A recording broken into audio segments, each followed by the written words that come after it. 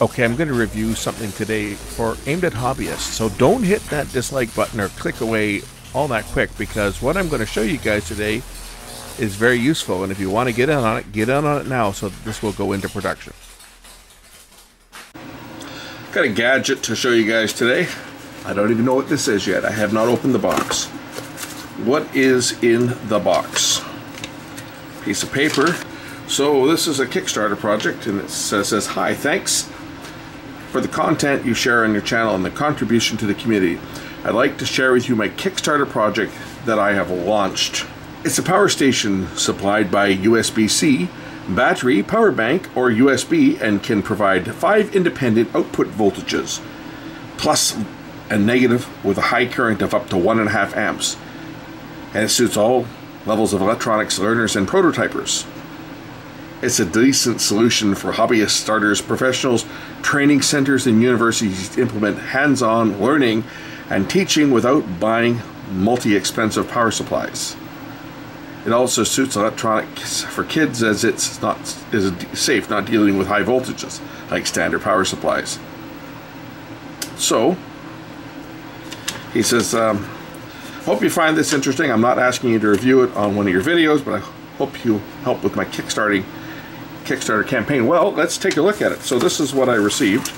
So say I did not, this just came unsolicited, and even came with a little prototyping board here. What is it? What do we got in here? Or is it a kit? Let's see what it got. Let's see, I haven't even opened this thing up yet. This is the first time I've seen it. So we'll go through this together and see what's here. Okay, we open this up. Oh, the board is complete, so I wonder what this is for.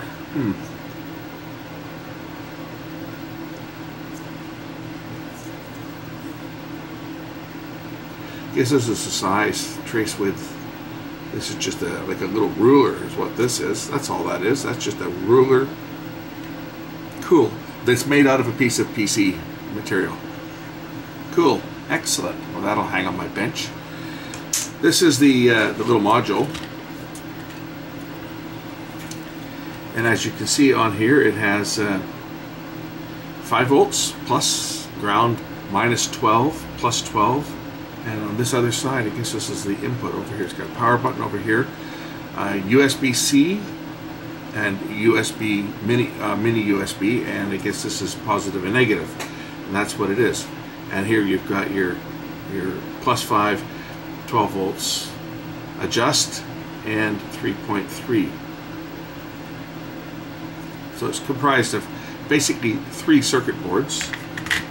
Comes with a little USB adapter and a USB to USB cord. Well, those are always handy to have that, that's for sure. Let's see what the instructions show me here. It says use USB Type-C to get the full capabilities of the board. It says using a 5-volt USB will limit the current for each port. So the board accepts various inputs from USB-C between 5 and 20 volts. Standard USB 5, lithium-ion battery, 3.7 volt and higher. Lead-acid battery, 6 to 24 volts, and provides multiple outputs at the same time with different polarities. That's plus 3.3, plus 5, plus 12, and negative 12 volts. And adjustable.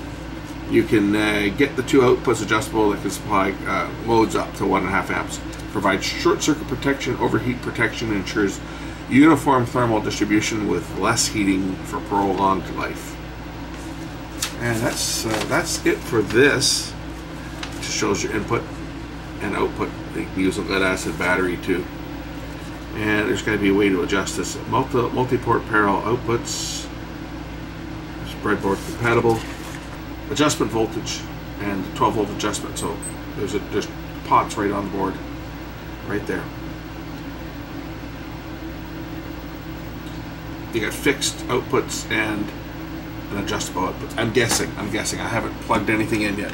Let's plug it in and just see exactly what this thing does.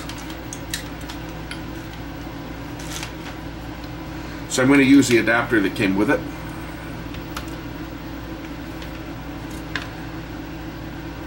plug in. It lights up to tell me that my voltages are there. So I got test points here, test points for the adjustable and ground. So if I put the meter on here, we'll see how accurate the setup is right out of the box.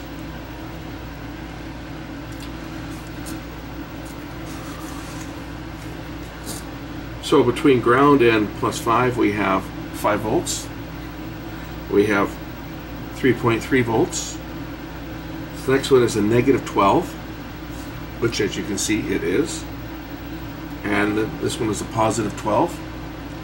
And this one here is an adjustable output, which is currently at 20. I would imagine that that also does the same here. This one will measure +12, and this one here is 20 volts.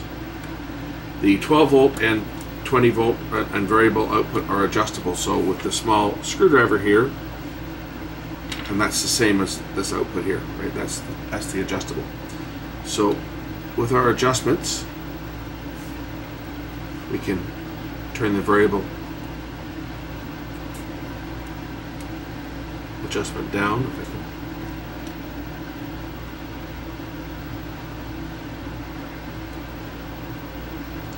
So if you need a specific voltage,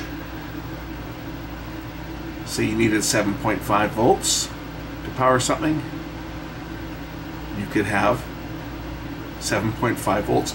Very useful. And then the 12 volt port over here, because it's got the 12 volt adjustment, I think that will be adjusted by this one here. This will adjust the positive 12 volt, which it does. So if you wanted 13.8, you could turn it up, or you could set it right down at 12 volts. Curious, does this change the -12, or does it stay at -12? Where are we here? There. And it stays at -12, so that is not adjustable.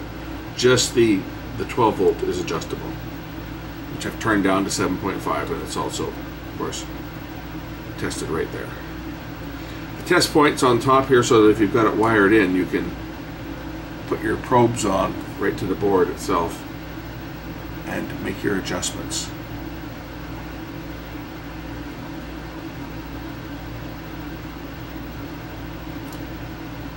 Now I know he's not asked for a review, but I think we'll just hook this thing up and see what we can power with it. Next thing we're going to do is we're going to power it up from a battery. So I have a single lithium battery, 3.7 volts. We'll connect this up, positive to the positive terminal, and negative to the negative terminal.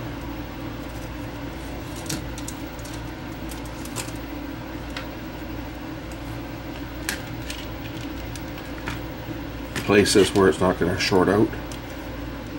And I've already connected to the terminals on the back of the board here. I haven't turned it on yet. Now it's on.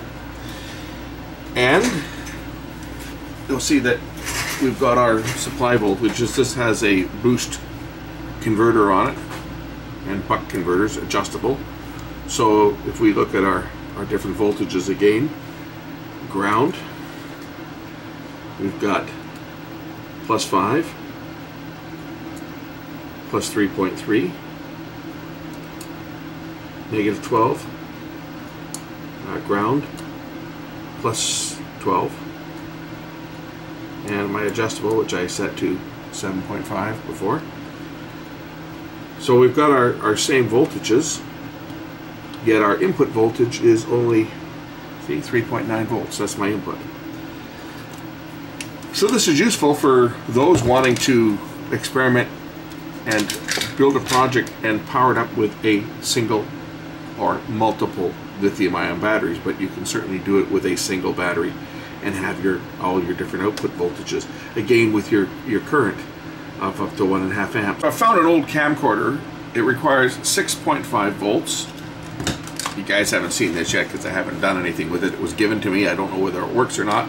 but I didn't get a power supply or anything for it. It's an old Sanyo 8mm camcorder, but you see it takes 6.5 volts. So I'm going to hook this up for 6.5 volts and see if I can power this camcorder up. So I've connected the camcorder just to the battery wires.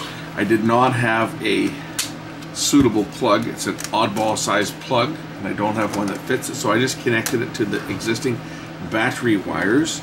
We'll turn on the little power station, the TikStation as it's called. Turn that on and see whether we have enough power. I don't even know if this camera works, you know, to tell you the truth. It may not even work, but I don't know if it's got enough current either to make it work, but we'll see. We'll see whether it's got enough power to turn this thing on. I don't even know how to work this camera. Operate open battery. How do you turn this thing on? Power button over here.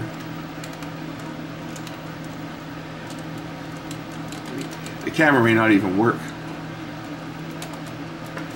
but we'll see if we got enough current. This might require more than 1.5 amps, but we'll take a look and see whether we're getting enough power. It may not be getting enough current. I may have to power this up from the USB input for that, but let's just see what type of voltage we've got now on the 6.5 volt output. So it's dropped a bit. Let's try powering this up instead of powering it from a battery. Let's try powering it from a USB-C source. Let me just disconnect the wires going to the unit.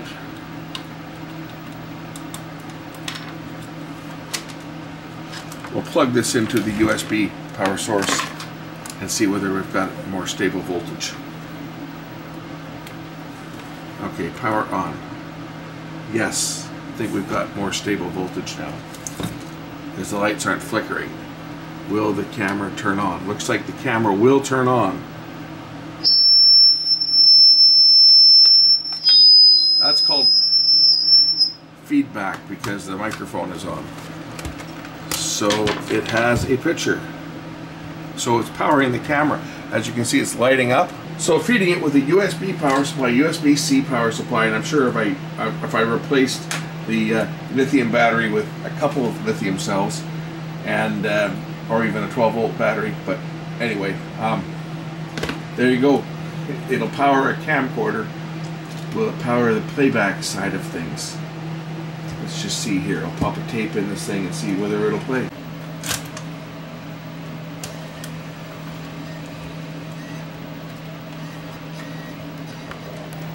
Don't know if this camera plays. Oh, look, it does. The camera actually works. Because the guy that had it, he lost the power adapter for it. It was given to me a little while back.